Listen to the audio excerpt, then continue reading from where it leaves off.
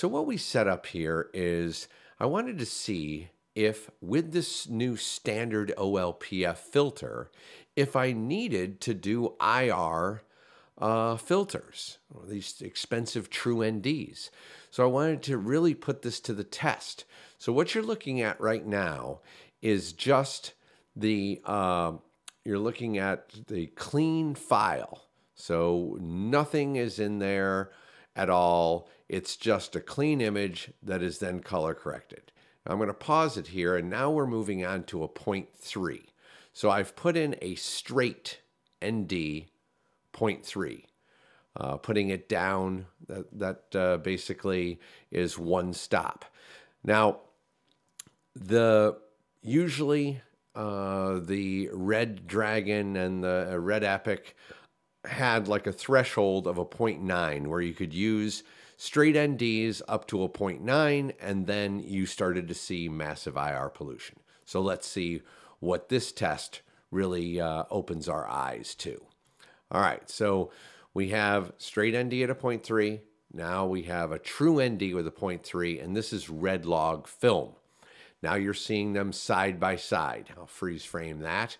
You're seeing that the straight ND is giving us kind of a more yellow skin tones than the red log film.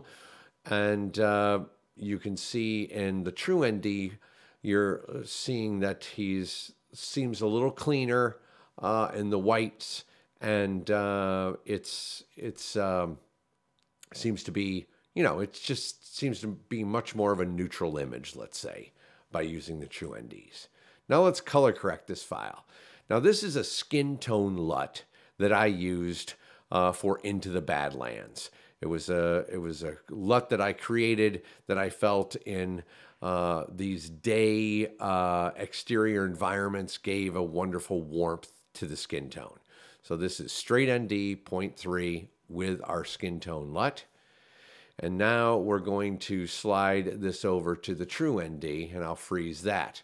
Now the true ND, I think, looks very good. It's obviously much more neutral. It's not as golden, red, yellow.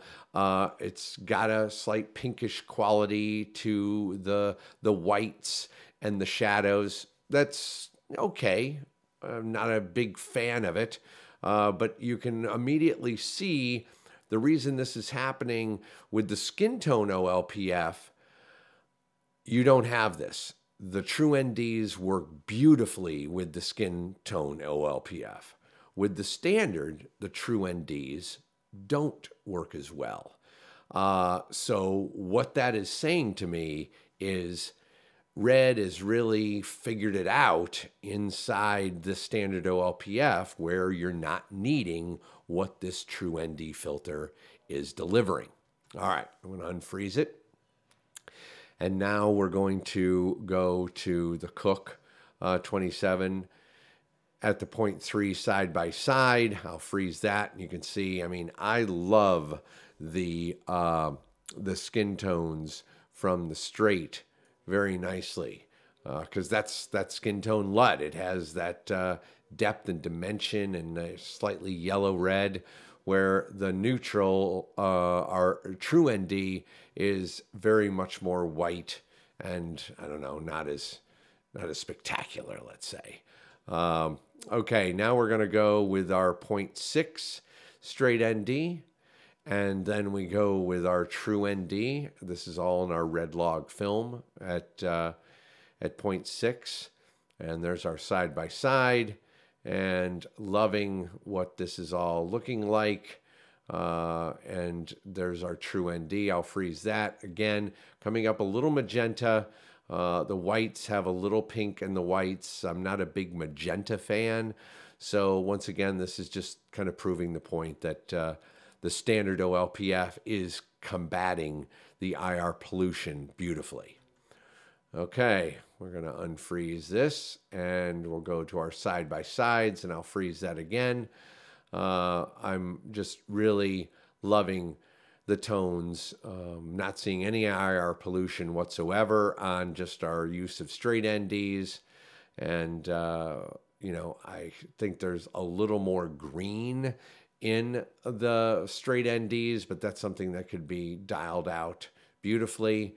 And there's not that browning purple tones that you usually get when you have IR pollution. So let's unfreeze that and continue to move on to 0.9.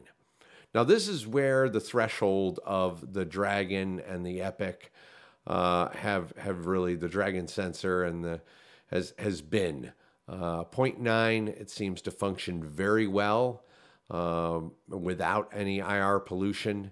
And then it tends to be, it starts to get into those purpley and browns, and greens don't look green anymore. They look brown, and all that kind of good stuff. So now we've moved to the 1.2.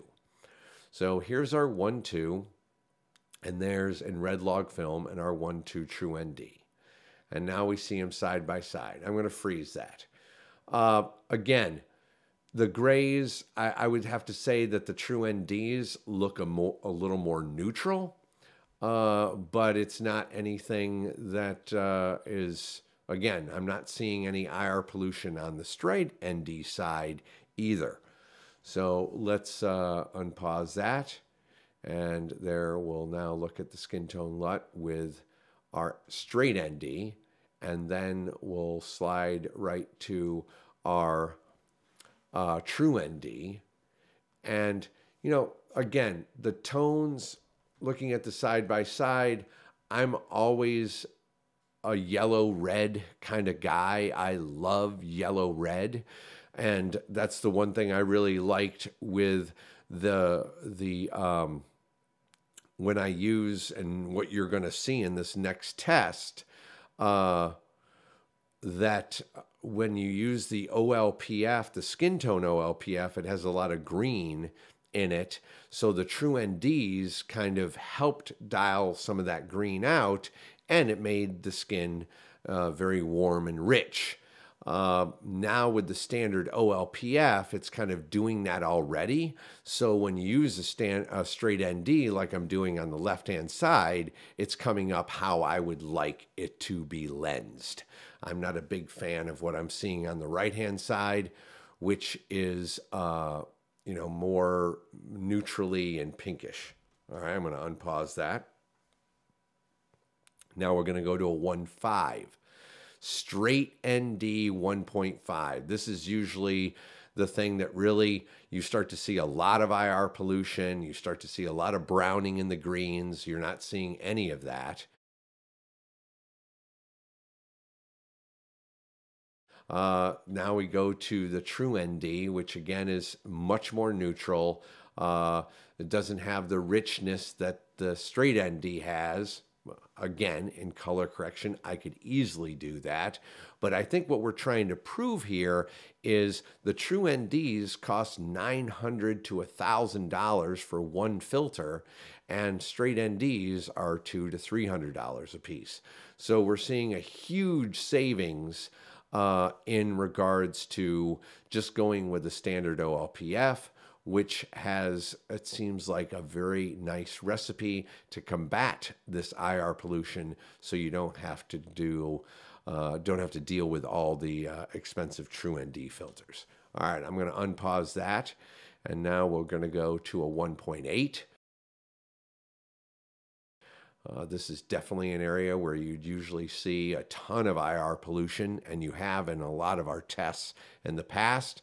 And again, you're not seeing any of those things. You're seeing very good tones, rich, warm, inviting skin tones, like is what I want from the skin tone LUT. And as I freeze the side by side, yes, you know, on the 1.8, Cooper is getting a little more greenish yellow overall, but I would have to say, you know, that's something that I could clean up very easily in the color correction process. He looks very neutral with the True NDs, but his brown, you know, his brown shirt is now very gray. It is not brown, which it was brown. Okay, I'm going to unpause this.